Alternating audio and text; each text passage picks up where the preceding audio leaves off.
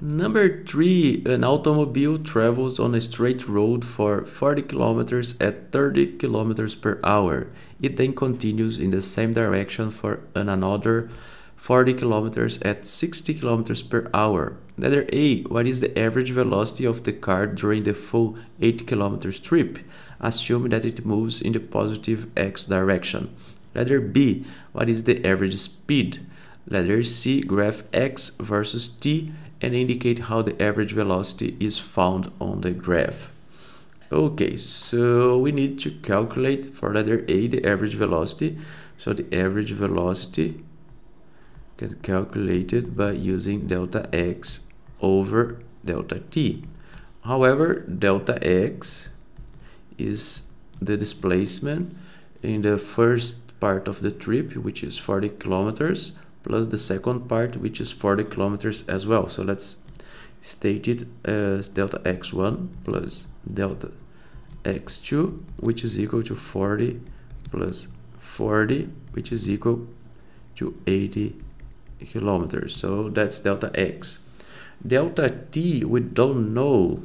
However, we can find delta t by summing the time for the first displacement and the time for the second displacement, and we can find delta t1 and delta t2 by using that v is equal to delta x over delta t.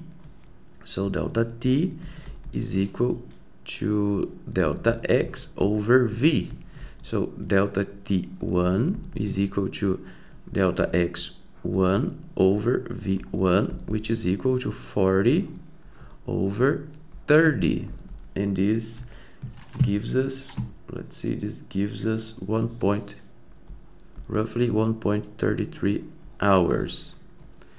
You don't need to use the International Unit System in this case because it's all in hours and kilometers. So you're going to find the answer in hours and kilometers as well. So that's an option you could use in this case kilometers and hour. You don't have to convert kilometers to meters or hours to seconds in this case. Most of the cases you do. Okay, so we need to find delta t2, which is equal to delta x2 over v2. Delta x2 is 40 kilometers and v2 is 60 kilometers per hour, and this gives us roughly 0.67 hours. Okay, so now we can calculate the average velocity.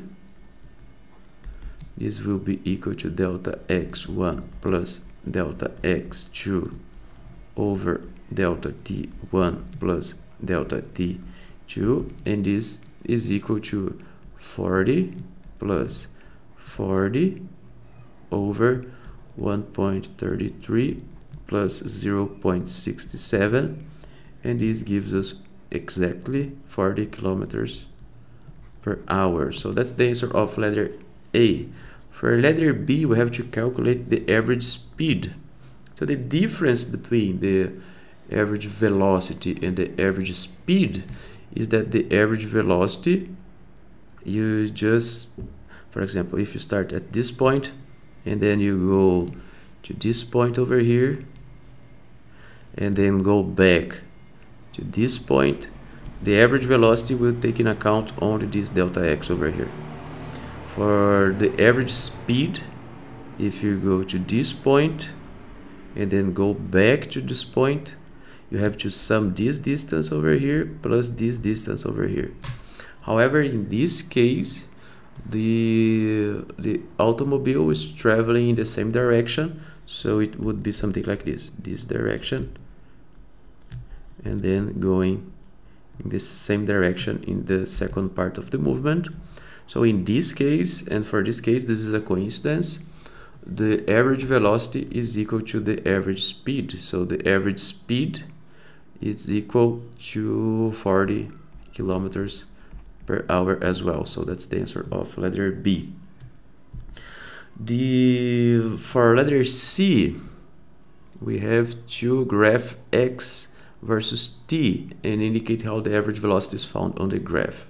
Okay, so this is our graph over here. So let's call this t in hours, and this is x in kilometers. And we only have 3 points, so we have the origin. So when the clock shows 0, we are at the starting point, so 0 kilometers. So when the clock shows us, let's see, 1.33, so let's say that this is 1.33, we know that we have traveled 40 kilometers. So this, we can call this 40 kilometers. So this is the second point.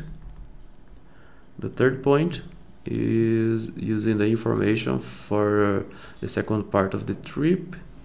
So delta T2 is equal to 0.67, 1.33 plus 0.67 is equal to 2. So let's say this is 2, it doesn't need to be perfect. And we travel for another 40 kilometers. So let's call this 80 because it's 40 plus 40. And that's our final point over here. So just have to make the link over here. And that's it, that's our graph. So if you want to find the average velocity from the graph, you just take this delta x over here and divide it by this delta t over here. And that's the answer of this exercise.